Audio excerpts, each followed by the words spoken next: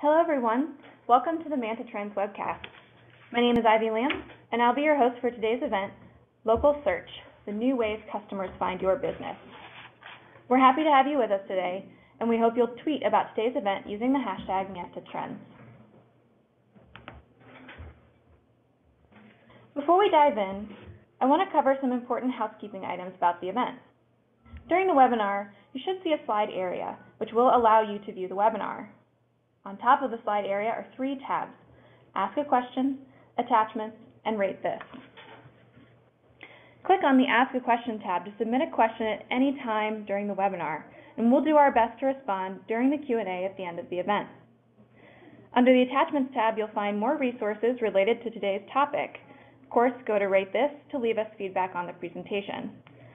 If you're having technical difficulties, please email webinarhelp@manta.com.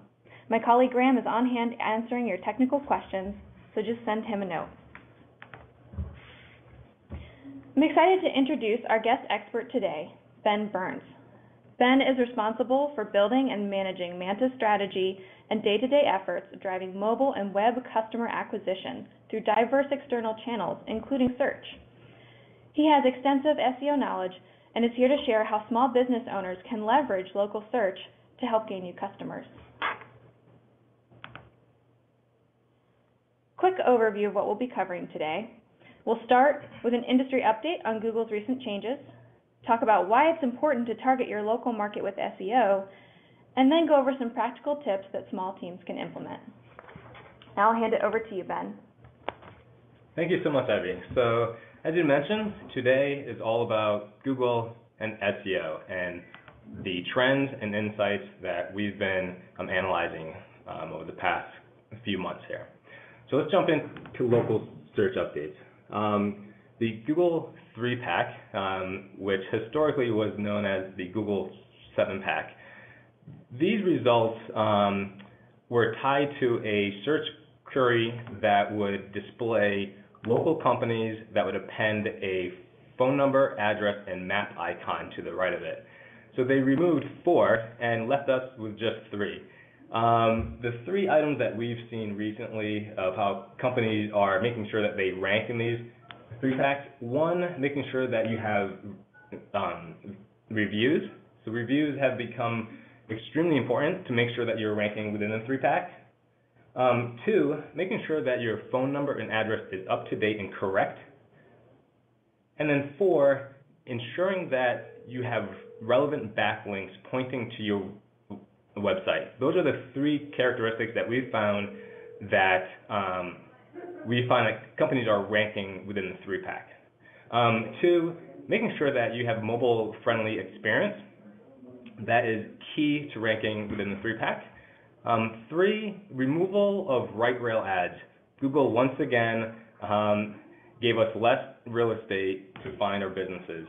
They removed all right-hand ads and now added a 4th ad on top of the local results, moving local and organic results even further down the page.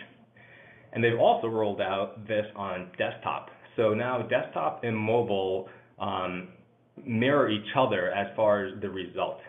So those are 4 very impactful items that recently rolled out from Google.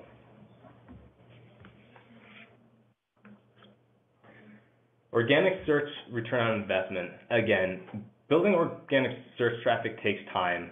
It's not a light switch that you can easily turn on and off, but in the long term, it is a very high return investment vehicle. Typically, if you have a net new site, it can take anywhere between 3 to 6 months to see the actual return. If you currently have a website that is live and launched, there's really no other channel that can bring you such long-term success than integrating SEO into your website. One of the main things that we've seen over the years actually is making sure that your business is listed within multiple directories. What we find is that Google is not only ranking sites that have multiple relevant links to them, but websites are out there scraping your website and when they scrape your website, they could scrape content that may be out of date. So there are multiple websites, multiple directory sites out there that you'd want to audit and make sure that they have the latest, most relevant content, especially around the hours of operation and your address.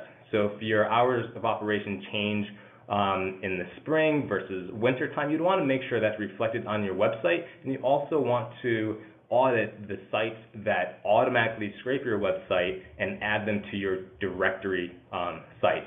So it's very critical, and there are multiple tools that will allow you to audit those sites that have scraped your website so that you can go ahead and update it. Speaking of around hours of operation, typically you'd want to place those within the Contact Us page of your website, but more importantly, you want to make sure that that content is apparent to Google on all pages. So typically, we advise companies to layer in the hours of operation within the footer of your website. That's the best place to list this because it's apparent, it's very easy to index and crawl. Mobile-friendly websites. Again, mobile is no longer the future, it is now. And the three characteristics when looking at a mobile-friendly website is a responsive design. It is very easy in today's world to find mobile responsive templates. And so if you currently have a website that has been built or designed possibly over the last 5 years, it may not be mobile responsive. So, we advise either speaking to a specialist that can help you transition a older static website into a mobile responsive site, and/or if you're looking to go through refresh, whoever you're speaking to that's in charge of a redesign, make sure that they're going to build your website with responsive in mind. And always avoid Flash. This is a technology that isn't used that often anymore. Both Google and Bing have difficulty time in understanding the code behind Flash, and then that will have a direct impact on your rankings. So at all costs, especially when transition to mobile, the removal of any Flash code will definitely benefit your ranking for your company. And also, thirdly, allow space between buttons and links. You could test this by just going to your current website on mobile and navigating it as any customer may, and just see when you're using your thumb to click through your website, whether it's Contact Us page or Call Now, making sure those links have enough space, and don't just use your hand, use friends and families, because it's a very diverse group out there, and it's very important that you're navigating that end user to that specific page that they were intended for. When speaking about SEO, content is king, it will remain king. And the three assets that you have control over are the most important, and they're the most unique to your company. So the About Us page is very critical because typically it's 100% unique content tied to your service offering and years of experience. The helpful FAQ pages, typically this is your page that is an evergreen and ever-growing page. We advise customers to always look to include new FAQs on the page. Typically, this can come from either a phone call or possibly an email of a question from a current customer that you can then add to the site. So that page is always relevant, it's fresh, it's updated content, and Google and most search engines love fresh, updated content. Also, service pages.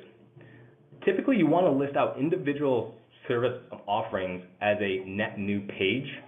We find that those sites out there tend to rank higher if you have, let's say, 10 service offerings, and each page speaks to that specific offering, opposed to layering all 10 on one page.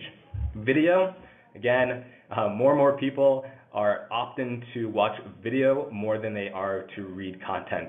So grab your GoPro or your iPhone, make sure the quality is still consistent with your overall theme, of course, but there are many ways to record video now, and more people are learning about customers and offerings via video, and this can be a how-to as well. Great, thank you so much, Ben, for those hands-on tips. Now we're going to open things up for the Q&A.